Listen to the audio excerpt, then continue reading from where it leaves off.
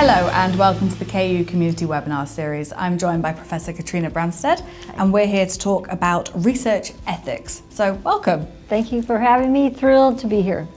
Let's start off with ethics in general and the role of an ethics advisory committee. Right. Well, first of all, absolutely have to have one because people can't just go out and do what they want to do. They may have a great idea about research, but you need to have some oversight, and a research ethics committee is a group of people who looks at your protocol for things like statistics, what's your research question, the methods, make sure you have enough funding to even do your research so it can be completed, but also be sure that there's enough safety mechanisms built in so people participating in your research, the volunteers, will be protected, and that's really, really important. So it's a lot more than just this is a good idea or this is a dangerous idea. Right, exactly, yeah. And a lot of people have great ideas and we don't want to stifle that, but we want to find a way to take a good idea and then enable it in a safe way. And a responsible way.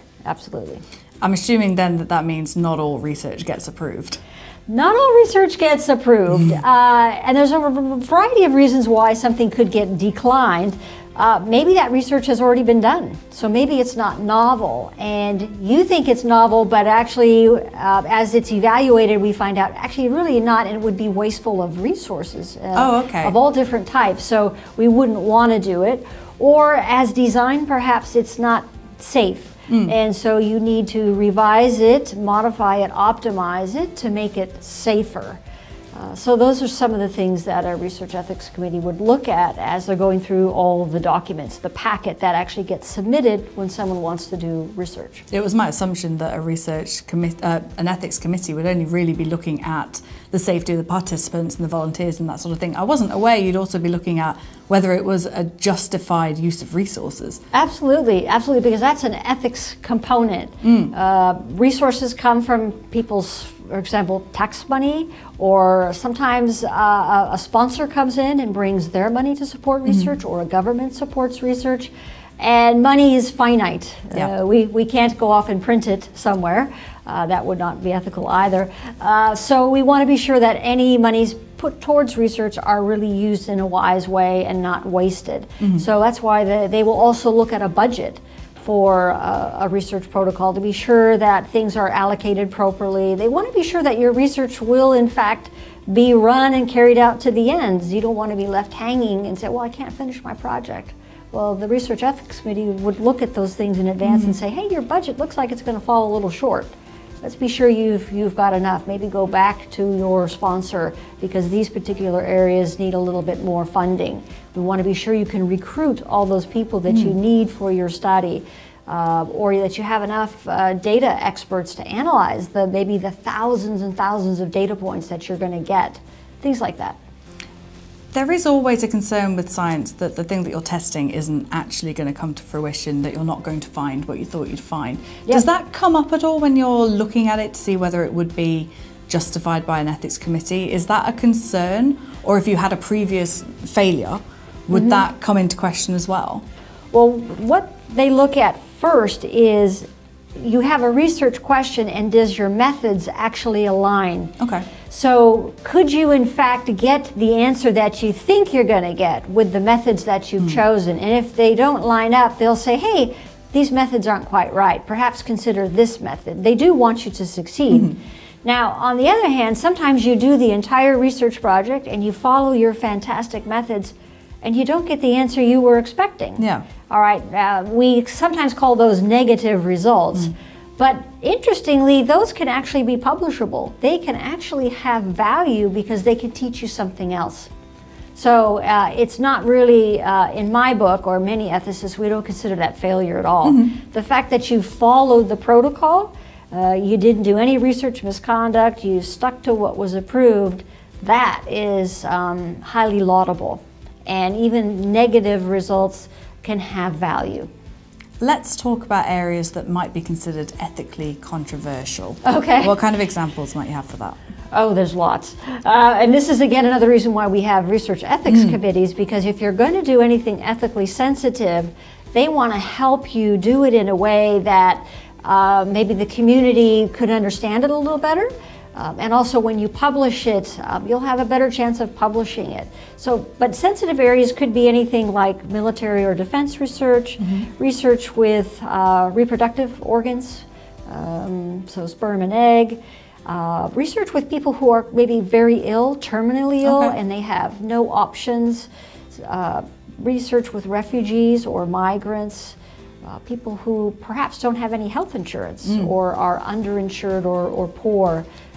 Those would be some categories that would make your research more complicated, let's put it that way, and have a higher level of scrutiny by any research ethics committee. What would you need to have in place to protect those people or to get ethics approval for that kind of work? Because work in those areas is still valuable and important, and we can't just not do it because there might be people at risk. Exactly. So sometimes we have what's called a data safety monitoring board. That's an external group that will get appointed. No members of that group are part of the research team, so they're separate, and they're often around the world. Maybe 5, 7 people. It will include an external statistician, and they're sort of an independent, neutral party that will keep an eye on your study. And if anything looks perhaps unsafe, people may be getting harmed or whatever, they can press the stop button, pause your study, and say, wait a minute now, we need to take a look at things. And they do that externally, objectively, because they're not connected to the study. They're not the principal investigator or on the team. Another role is a research subject advocate. That's a person like an ethicist who can be appointed to a study to also keep an eye on the study for safety, talk to all the research participants. How's it going? Are you having any troubles? Do you have any issues you'd like to discuss with me? They also can even help in the onboarding or the consent process for enrolling participants in research. That's highly sensitive. I suppose part of the reason that things like this crop up is because we forget that research projects take a long time. They do. It's not a matter of, I've got an idea, I'm going to test it immediately. It's all the recruitment, all of the different issues, you've got to do updates. Yeah, lots of steps. So at any point... Lots of steps, Yeah. And sometimes studies will lag a little bit. You may have trouble recruiting people to participate, or you may have volumes and volumes of data to analyze. So even when it's over and you've got your data, that you got to look at it. Yeah. And sometimes it can take years from end to end. Then when you write it up, you've got to try to get it published. That's another drama right there. The other thing I'm hearing from this is that areas of research that you wouldn't think would need ethics approval, it sounds like everything does. I mean, if I'm going into engineering and I'm not going anywhere near other people to do my research, I still need ethics approval to make sure that the money is being spent in the right place.